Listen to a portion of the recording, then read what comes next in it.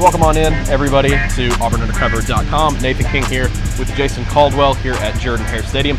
Jason, I mean, that momentum Auburn thought it could build up after the Kentucky game. Well, it lasts less than a week. Auburn comes home, another really disappointing loss for this team, 17-7 at the hands of Vanderbilt. Jason, I mean, first off, talking about the defensive performance here, it's one that really went to waste because they did a great job against Diego Pavia until the drive that drove the dagger in. And Vanderbilt did a great job of limiting possessions in the second half. But, man, they gave this offense so many opportunities and they just weren't able to take it. Yeah, and, you know, you're right. I mean, you look at the defense and you go, man, they played so well.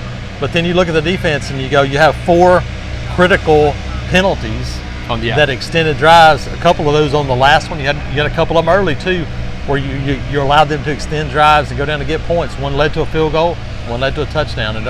And those are huge plays. Other than that, I mean, it's hard to have a better day defensively than Auburn did, other than creating turnovers. Yeah, that's the one thing we talked to Dory Mosi, and he said, look, we didn't create enough turnovers. And you know, they get the ball. You know, you're going to have to find some kind of edge because Vandy, if they ever get a toehold, they're just going to keep grinding.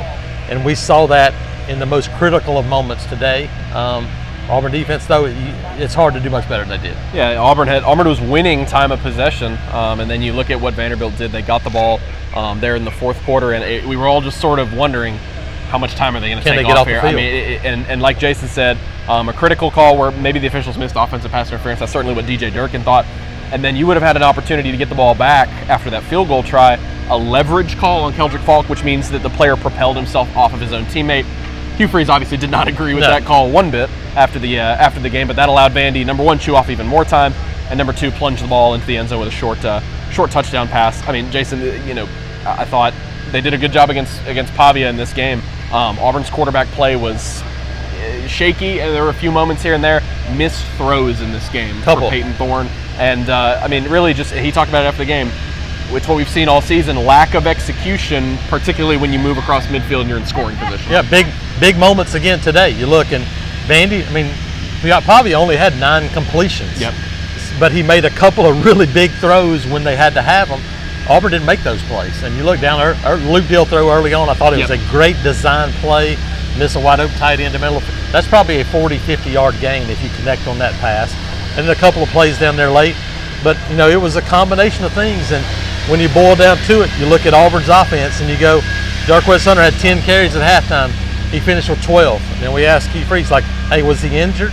We saw him at the end of the game. He was catching passes. Vandy, I think to their credit, said, look, we're going to say you're going to have to throw the ball to beat us. And Auburn tried to run it some, but they did it with you know, Jeremiah Cobb and Damari Alston in the game together, some different things. And I thought, man, this is the perfect opportunity in a one-possession game to grind it out with your best player. Auburn didn't do it. No. And the offensive line did not play particularly well.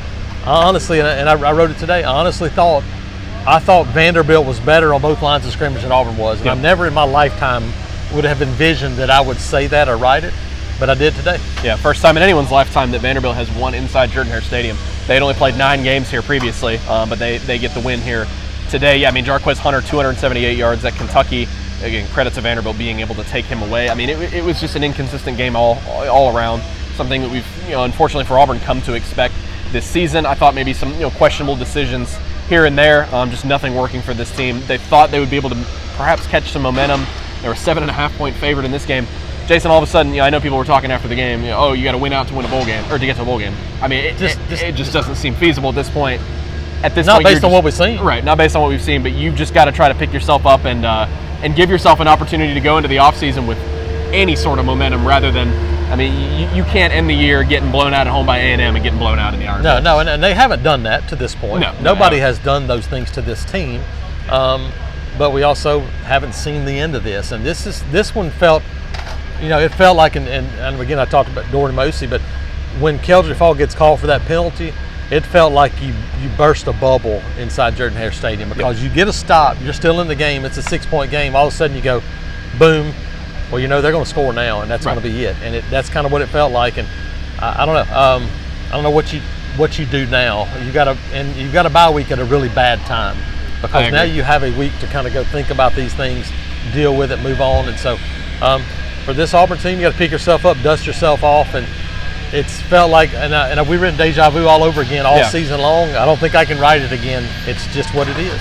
Yeah, I mean, it's at a certain point in the season, and maybe we were already at this point, but you wondered what would happen in terms of momentum after the Kentucky game.